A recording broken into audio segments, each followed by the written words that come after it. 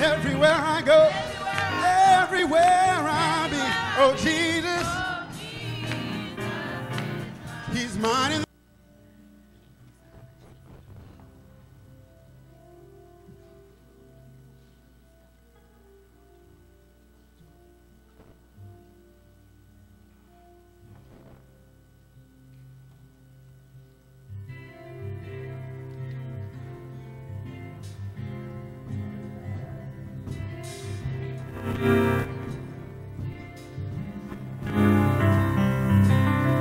you are my light.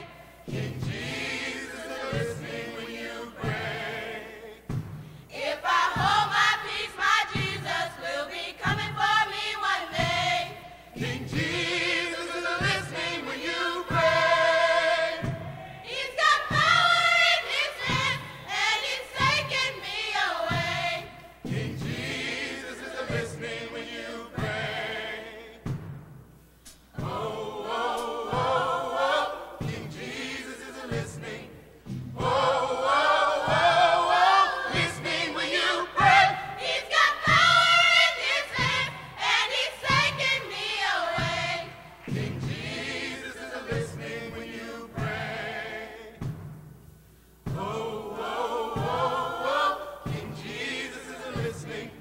Oh, oh, oh, oh, listening when you pray. He's got power in his hand, and he's taking me away.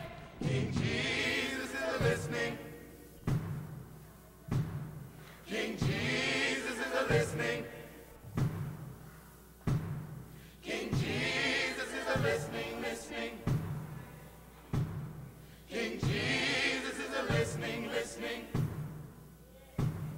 King Jesus is listening, listening, listening. King Jesus is listening, listening, listening. King Jesus is listening, listening, listening, listening. King Jesus is listening, listening, listening, listening. King Jesus is listening when you pray.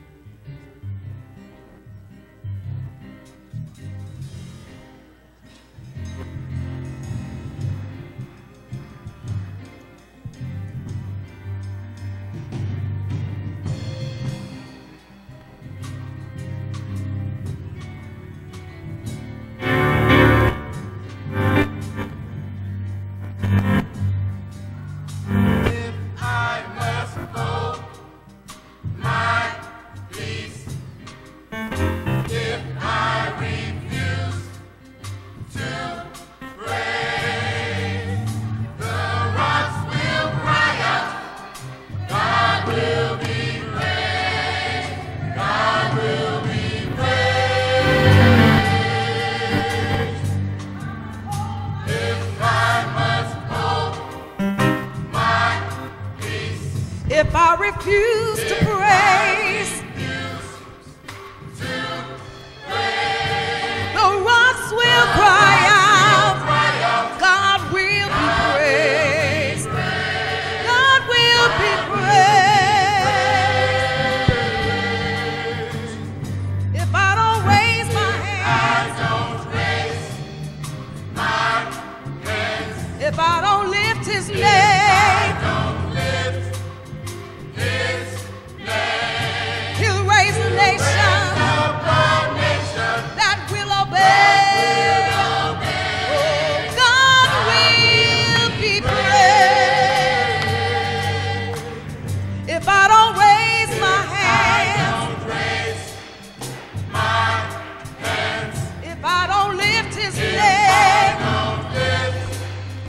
His name.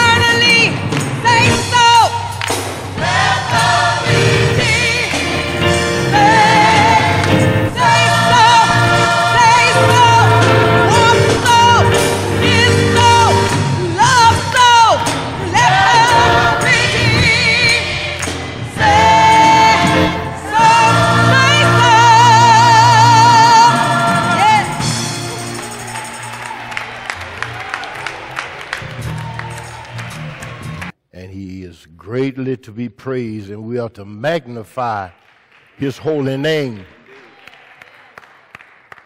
Admittedly that we are living in a twisted, evil, sinful, distorted culture. And this culture leans toward self-aggrandizement, lifting up man, his achievements.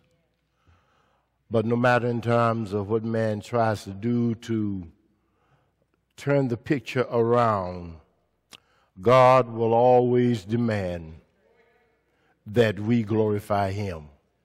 And everything that we read in his holy word from Genesis to Revelation lets us know that God is to be glorified. Because all flesh is grass. The grass withers and it dies. It fades away, but the word of God will stand forever. In the Gospel of John, chapter 4, verses 39 to 42, I want to have a continuation and an extension from the message last Sunday when we talked about the Samaritan woman at the well. And these verses 39, 40, 41, and 42, it carries us into a different genre, a different mindset, a different arena. And in terms of what she said and what other people said. So if you will open your Bible, and doesn't matter about your translation, whether it's King James, New King James, NIV, American Standard, Living Bible, whatever the case might be. I think Reverend Harden is the one that says, if you can stand. Chapter 4, verses 39 to 42 of the Gospel of John. And if you were in such a hurry that you went off and forgot your Bible, that's all right. It should be somebody close in your area. Or if not, well, no, can't catch my eyes with that cat. Used to, but anyway. I'll be reading, I'll start us out reading, because mine is the New International Version. Beginning at verse 39, and let us read together in unison. Many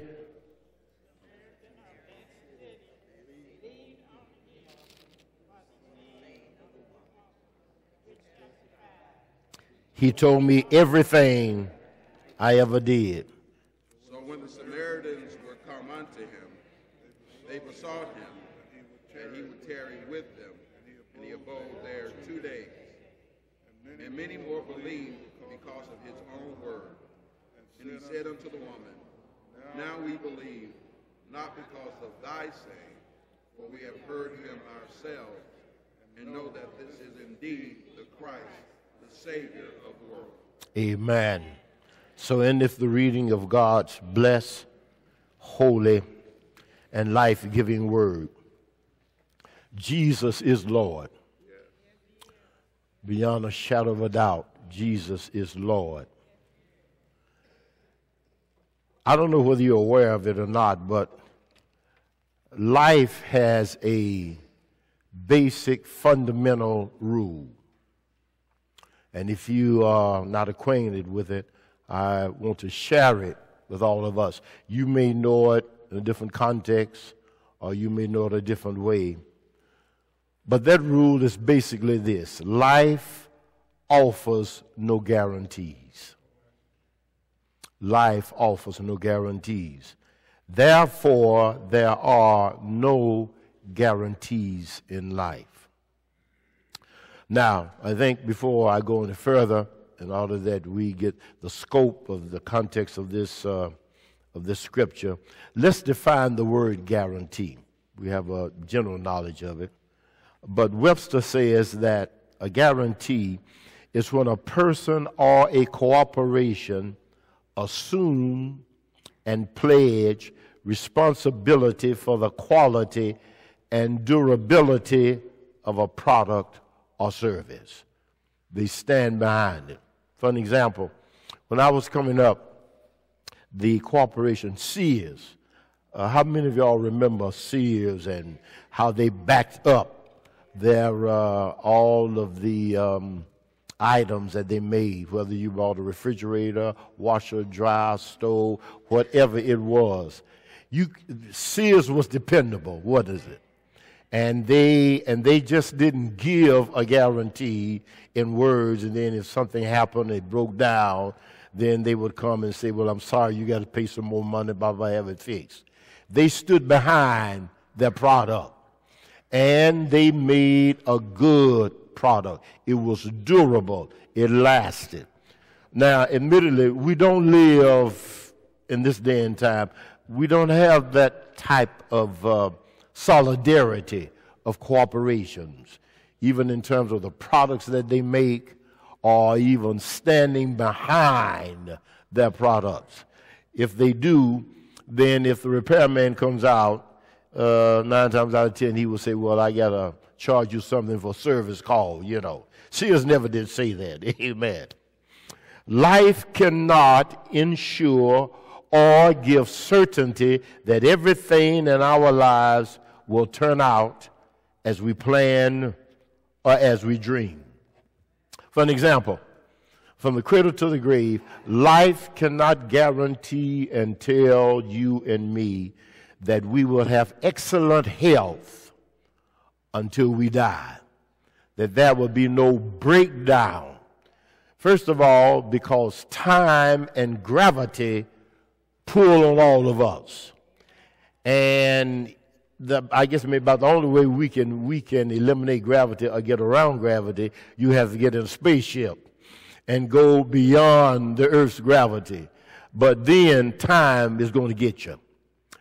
Not only life cannot afford me to say that I will have excellent health all of my life, that I will never get sick, never catch a cold, never go in the hospital, never have a operation, my teeth won't fall out, whatever the case might be, won't break some bones.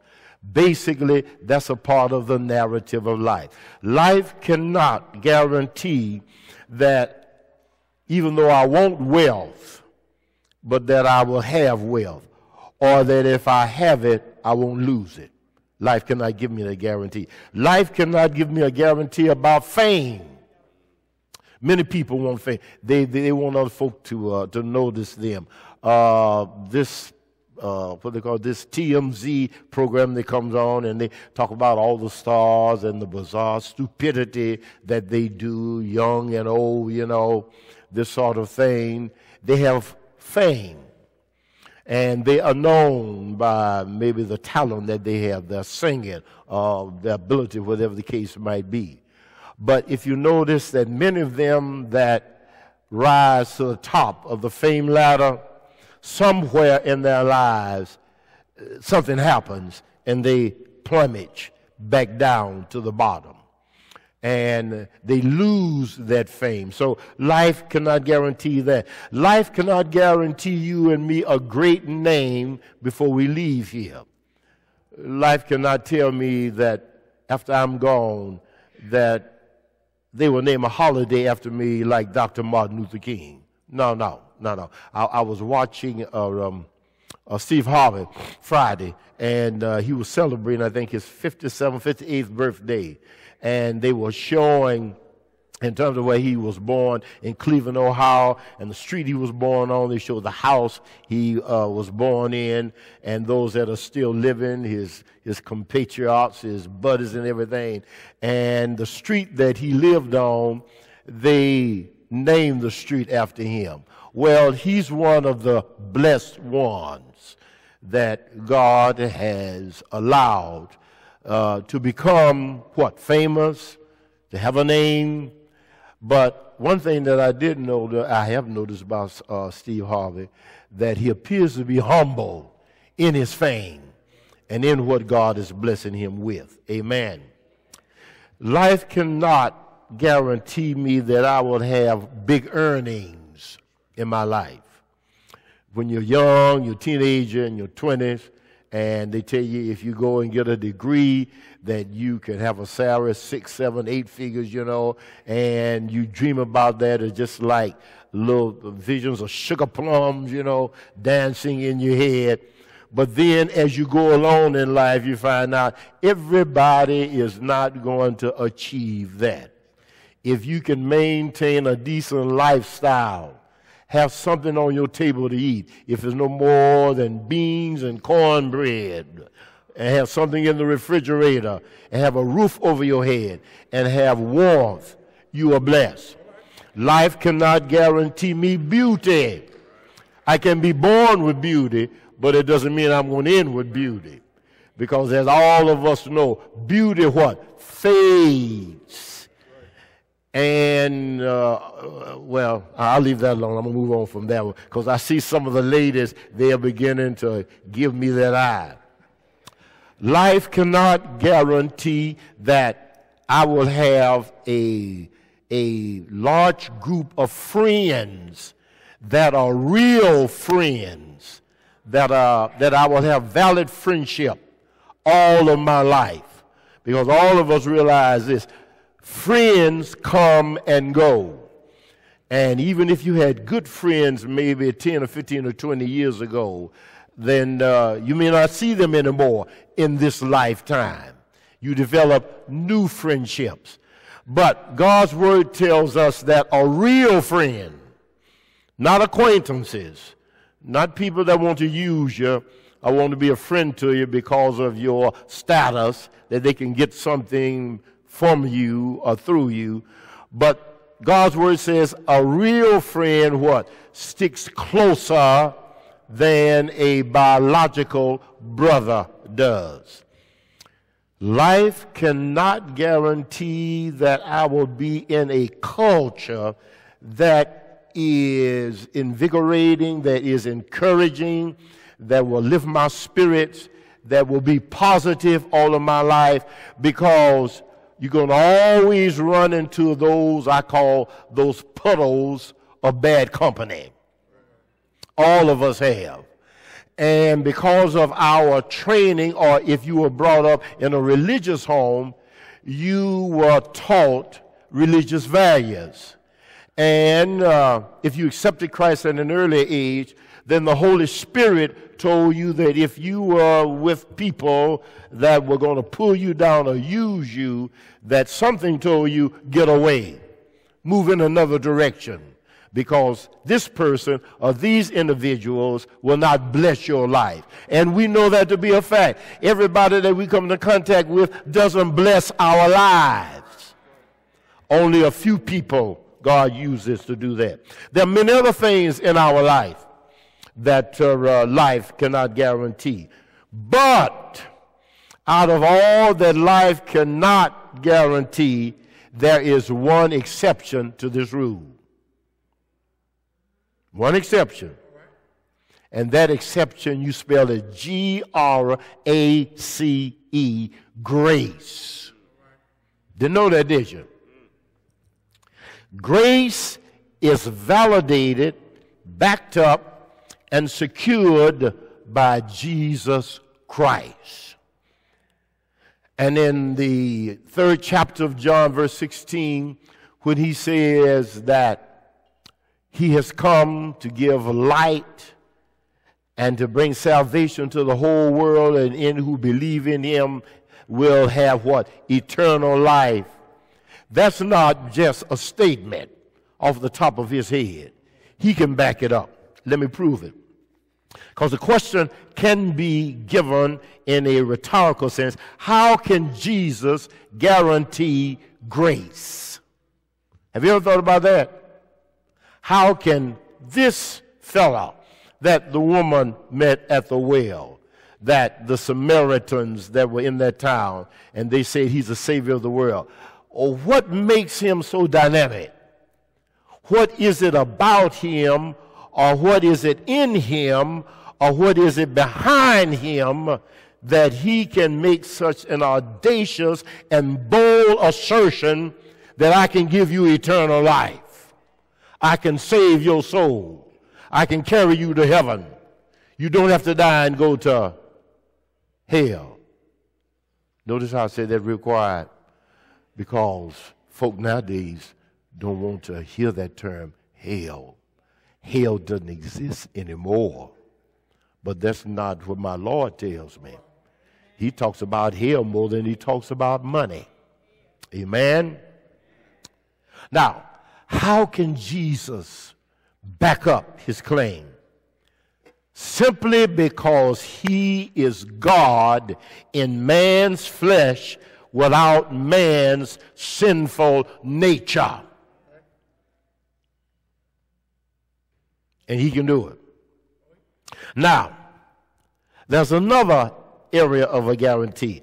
A guarantee is no better than the person who underwrites or stands behind the guarantee. And if that person is capable of fulfilling the guarantee, which means paying the obligation of the guarantee, then Christ is qualified in 3 basic areas. And I'm through. Can he back it up? Yes. Can he pay the price? Yes. Does he have the power to follow through? Yes. There are 3 basic areas that he qualifies. Area number 1 is his character. His character. His character, thank God, is not like my character and your character. His character is flawless. It is impeccable. It is pure. It is undefiled. God can trust himself, but he can't trust me. Case in point, go back to the Old Testament, the book of Genesis. I think it's the 15th or 13th chapter, where God, he made a covenant agreement with Abraham. You remember? And he told Abraham, you're going to be the head honcho of all of these races of people. And it was a custom in that day that if you and just say myself and Flint, if we made an agreement and we shook hands to validate that, we would take an animal, we would cut him in half, we would take the 2 halves, lay them side by side. Flint would walk through it, and he would repeat, if I break my word, if I don't keep my word, I will be dead like this animal. Then I would walk through the 2 halves and repeat the same thing. That would bind us together. But we know in this day and time, words don't mean nothing to folk no more. A person can give their word, maybe you can, maybe you can't. And then if you assess their character, still there are some ifs there. Amen? But when God gives his word, there are no ifs. And notice the drama tells us that when Abraham, and this is so beautiful, I love it. When Abraham got ready to walk between the halves to keep his part of the bargain, what did God do? Just like a doctor carries you to the operating room, put him to sleep. And let me say it my way. While he was snoring, God walked through the halves. And not only did God pledge his part, but he pledged for Abraham's part. Amen? And when Abraham woke up, it was over with. The surgery had been done. The patient was going to what? Survive. And the patient was going to live. And that's the reason why you and I today, in all of the hell, the problems, the trouble, the stress, the strains of life that we are going through now, don't put your trust in yourself, number 1. For Proverbs 3, 5, and 6 says, lean not to your own understanding. You might be smart, but you ain't smart enough to figure out what tomorrow is going to bring.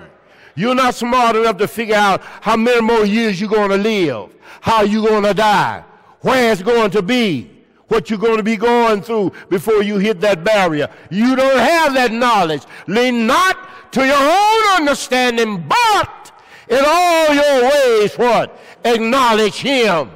Not to just acknowledge him that he exists, but acknowledge him in the fact that God holds the future in his hands, and he knows the future before the past came into being. Hallelujah! Hallelujah! He's great. He's awesome. Let me leave character. The next thing that makes Jesus Christ qualify not only his character, but his purposes in life. His purposes in life. In the 55th chapter of Isaiah, he tells us that he's sending his word out. And he's sending his word out for what? A purpose. And that purpose is that all men might know that he is God, that he is the Elohim, he is the Jehovah God. In the Old Testament, he was always disproving these other little tribal gods. That was what happened when he brought the plagues, when his people were down in Egypt. And he showed through the prophets that these other little, small, weak gods that you serve can't come close to me. In Isaiah chapter 42 and 43, he says that I am God. There are no other gods.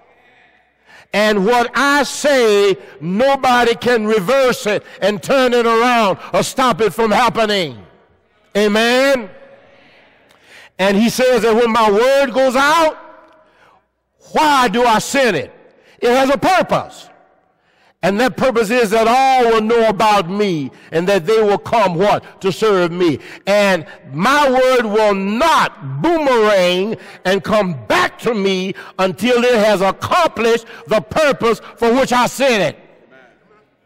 And he is the same God today. He's still doing it. He just does it a different way. That's all. But he says in his word, and let's look at some of his purposes. When we look at the Old Testament and the prophets, when he took Jonah, his purpose was through Jonah what? To go to the Ninevites. Jonah didn't want to go to the Ninevites. He hated them. But his purpose was to try to save them. He made Jonah go where Jonah didn't want to go. And when his word left Jonah's mouth, what happened? The whole nation came to repentance. He says that again in John 3:16, for God so loved the world that what? He gave his only begotten son, that what? Whosoever believeth. Now, you got to understand, everybody is not going to believe in Jesus Christ. Some folk are going to be lost, but not because he has predetermined that or he has ordained that. It's because they have decided they want to go to hell. And let me qualify this and be very stringent at this. God does not send anybody to hell.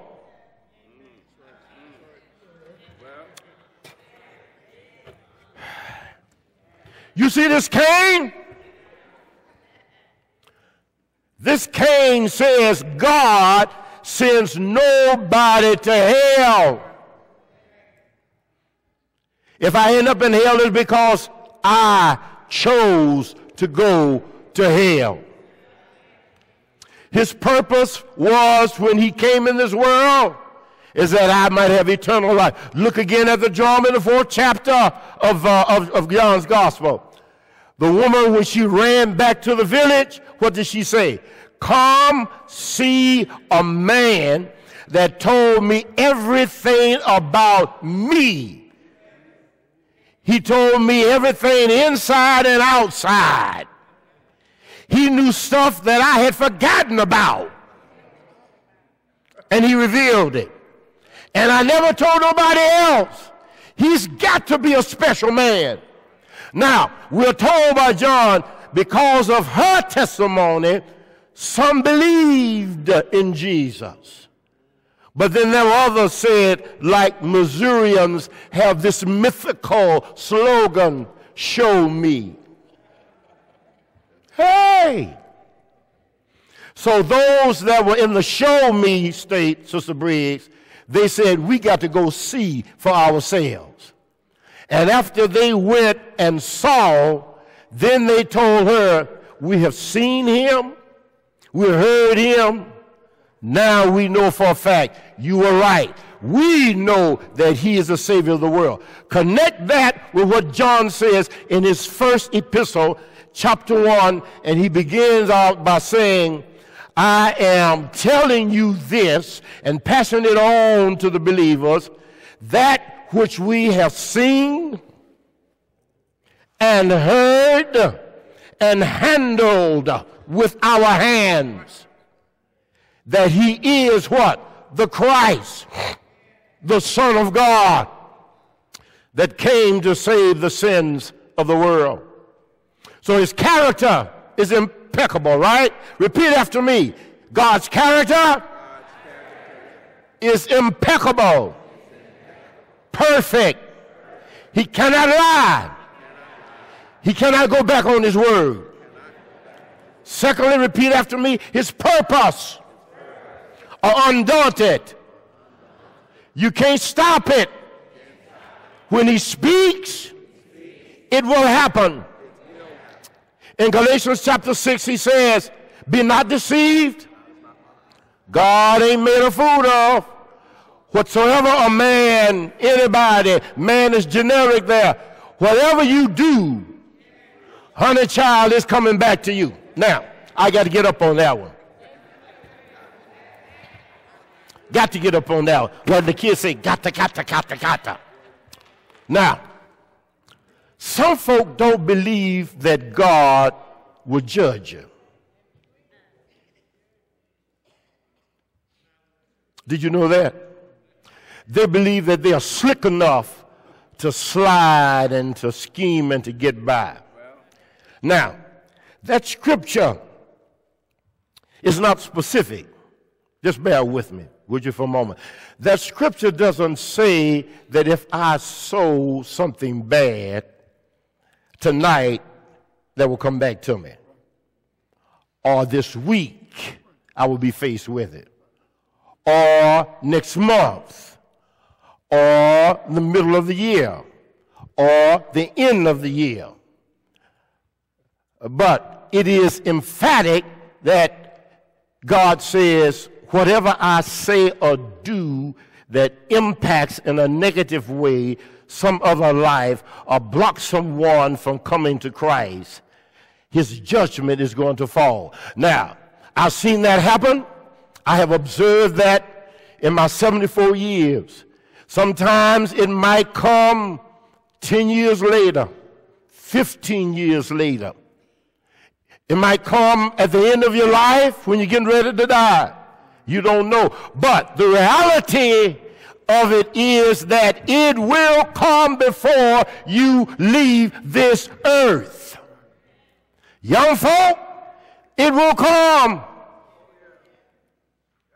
Start, if you're not doing it, start treating folk the way you want to be treated. Don't go in life self-conceited and thinking that life owes you something. Life don't owe you, and forgive me for using this term, life don't owe you doodly squat. If you don't like it, I'm sorry, spit it out.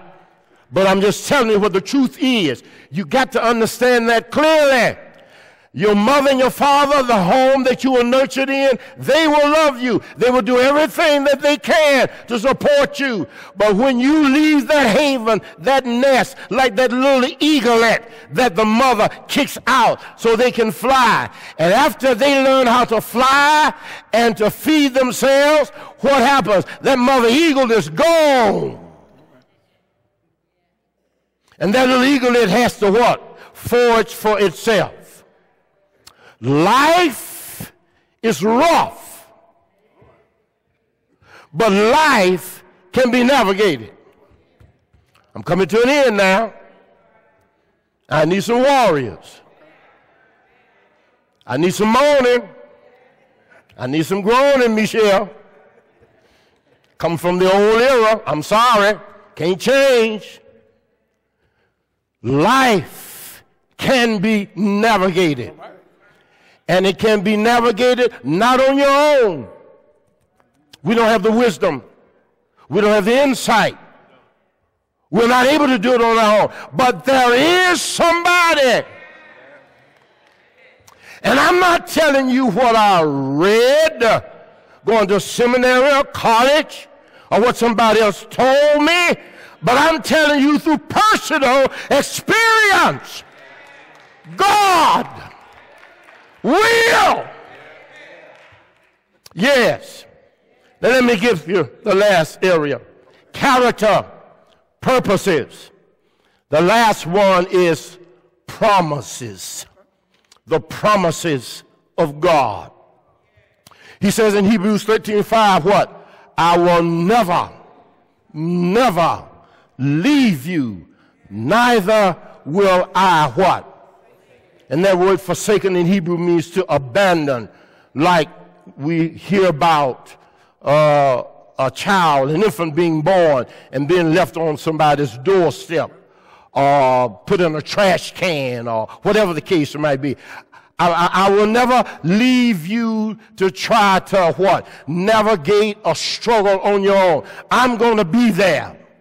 Now somebody poses this particular question. Well, you can't see him. How do you know he's there? You know he's there because of his Holy Spirit that lives in you. And you know he's there because there is the communication of prayer. And believe me when I tell you that God does truly, basically, he will answer prayer. In Isaiah the 65th chapter, he says, before, notice this, before you call on me, I've already answered. Oh, yeah!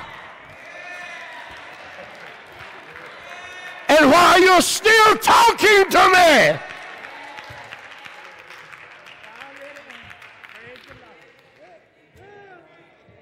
now who else can give me a guarantee like that? Nobody. His character, his purposes, his promises. Go to the 40th chapter of Isaiah. And God is speaking to his people. And he says, Israel, Jacob, ain't you heard? Don't you know? Haven't you come to the reality now that the Lord, the God, the creator of the ends of the earth, he fainteth not, doesn't get tired, because in this sinful flesh I get tired. He doesn't get tired. And you don't have to worry about it in terms of him sleeping. He spoke, and everything in the universe appeared. He has all power. Have you not known, have you not heard that the everlasting God, the Lord, the creator of the ends of the earth, fainteth not, neither is he weary. There is no searching of his understanding. He giveth power to the young man. He giveth strength to those that are weak. But those that wait on the Lord shall renew their strength. They shall mount up with wings like eagles. They shall run. Oh, yeah. Oh, Lord, have mercy. They shall run and not get weary. They shall walk and not faint. Then he says in Psalm 34, 35, and 36, he talks about, the psalmist said, let's magnify the Lord. And he doesn't become selfish, Reverend Harden. He said, come with me. Let us together magnify the Lord. Let's lift his name. Why? Because he's worthy of all of our exaltation. Anything that we can say or do or bring to him does not make up for the salvation and the grace that he's given to us. Do you know?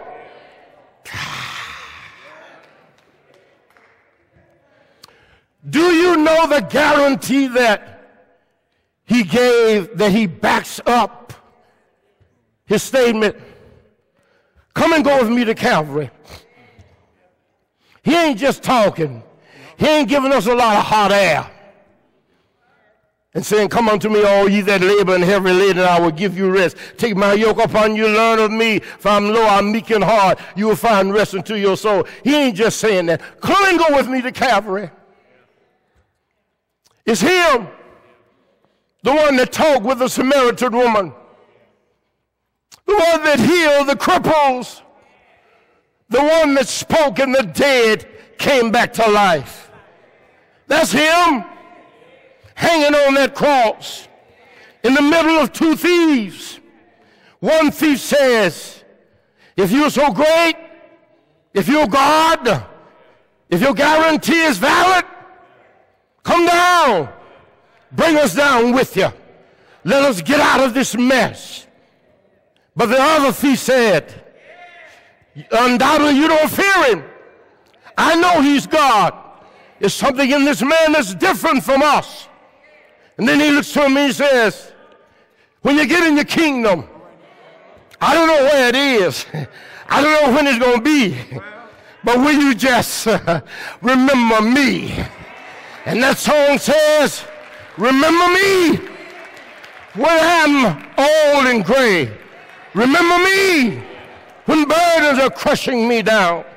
Then he looks at the young man or the thief and he says, today, not this evening, not an hour from now, not 3 minutes from now, not a second from now, but right now, you will be with me in paradise. Guaranteed. He looks down at the crowd and he says, his Father, Father, forgive them. They don't know what they're doing. They don't understand me. They don't know in terms of why I came. Guaranteed. And then when things started getting rough for him from a human standpoint, he said, Father, why have you forsaken me? Daddy hadn't gone nowhere. Sometimes don't you feel when you pray to him in prayer, it looks like he's gone somewhere, and you have those words that are echoing in your own soul, Father, have you forsaken me? But God ain't gone nowhere. He's right there silently behind the scenes, listening, watching, caring for his own. But then he and his father got together. And Lord have mercy, when you link up with God in your own personal life, and when he reveals his presence and his power, it's such a sweet thing. The hymn writer said, I know he lives because he walks with me. He talks with me. And oh, yeah. Oh, yeah. He tells me that I'm his own. You said that ain't enough guarantee. Some of you are saying he died like all of us are going to die. Yes, he did die. In fact, he didn't have any life insurance. Didn't have any burial insurance. Somebody had pity on him, one of his good friends. Put him in his grave. But it didn't mind because he wasn't going to be there long anyway. It was just a temporary stop in his life. And hey! Yeah. Hey! Oh, Lord. Hey! Hey!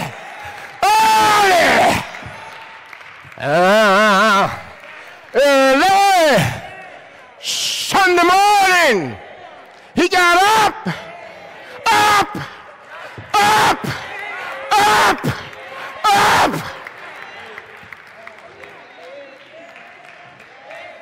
All power, not some power, not congressional power, not presidential power, not export and import power, not world power, all power over heaven and earth.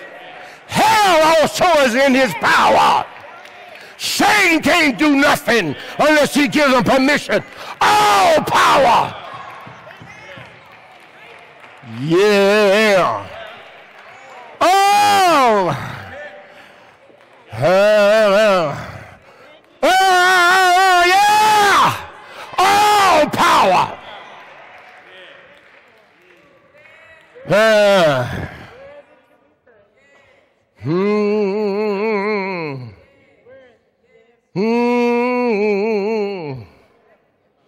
He lives because he lives in my soul. Oh, yeah. I know he lives. I know he lives. I'm like the woman from Samaria. I'm a living, bona fide, warm-blooded witness to the fact that Jesus Christ can back up his claims. And one of these days, when this mortal frame of mine will be discarded in a grave, and I'm going to be clothed in immortality, and I'm going to stand in his presence and hear him say, "Servant! Servant! Servant! Oh, servant!"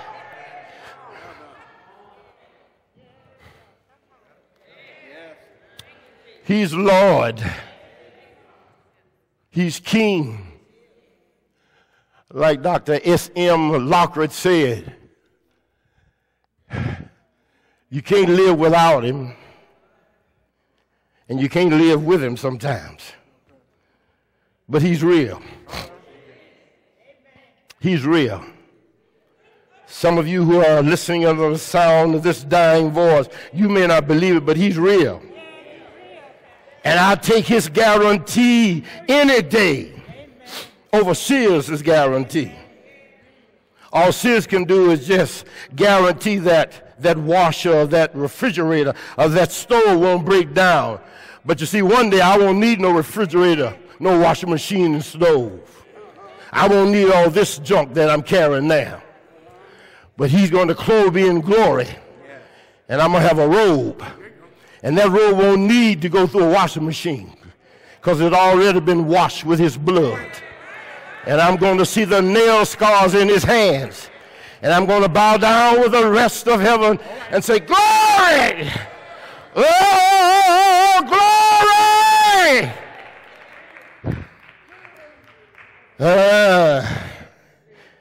Oh, Lord.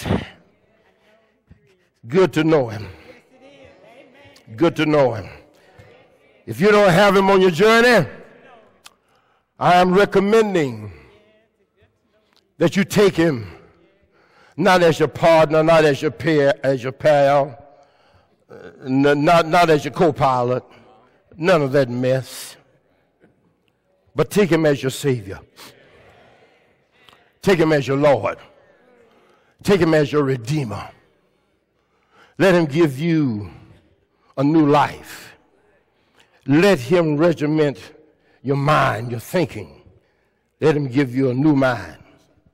Let him purify and cleanse your heart and give you a new attitude on life. And whatever you're going through, and this is not just a statement of how can I say it, like some preachers that I've heard, and they go on the idea of motivation and try to make folk feel good. There's nothing about Jesus that will make you feel good. What he tells you is absolute guarantee. And he says, "You come unto me, you're laboring. It's rough for you, but I'll give you rest." He says in the 16th chapter of John, to those that are in him, he said, "In this world, you're going to have tribulation. You're going to have trouble. But be of good cheer." Somebody asked the question, how in the world can I laugh in the midst of trouble? It's possible. Have you ever done it before? Have you ever found a quieting peace on the inside. I don't mean stuff going on around you, because there's always going to be stuff. Stuff don't leave in this life. When I leave here, stuff is going to be circling somebody else. But I'm talking about in the midst of the stuff, that there was a sense of his abiding presence. There was a sense of his strength. There was a sense of his calmness, that he was there. And if you notice, God does not reveal the road 5 or 6 or 10 miles down the road. All he does is just open up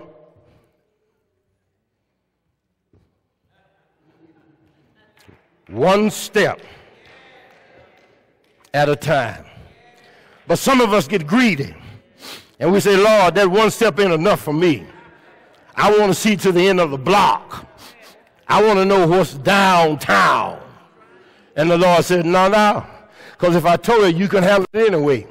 You can't even handle today. You messed up yesterday. Ow! But I'm in control of tomorrow. And I tell you what I'm going to do if you just let me do it. Now, the thing that's so goody about him, he doesn't take you like we have seen how they do terrorists and what they call waterboard you and threaten you and beating you. No, he doesn't do that. What he does, he just says that I'm here. And when life beats you down and you find out that you can't navigate, I'm here. I won't walk away from it. I won't tell you I told you so. Folk will tell you that. Parents sometimes will tell you that. Maybe they should, I don't know. But Jesus said, no, I'll never tell you that. And the reason why I won't tell you that, because you already know that. But I'm here to take care of you. It's invitation for discipleship. I didn't say invitation for churchship. I didn't say invitation for pastorship. I said invitation for discipleship. Disciples belong to Jesus. Jesus is the only one that can save you. I can't save you. No church can save you. No denomination can save you. No philosophy can save you. No ideology can save you. Only the man from Galilee. Everywhere I go, everywhere I be, oh Jesus, he's mine in the morning, mine in the evening, all the day long, singing my song. He's mine in the evening, all the day long, singing my song. Jesus is mine. Jesus is mine. Everywhere I go, everywhere I be, oh Jesus. Y'all can help us say he's mine in the morning,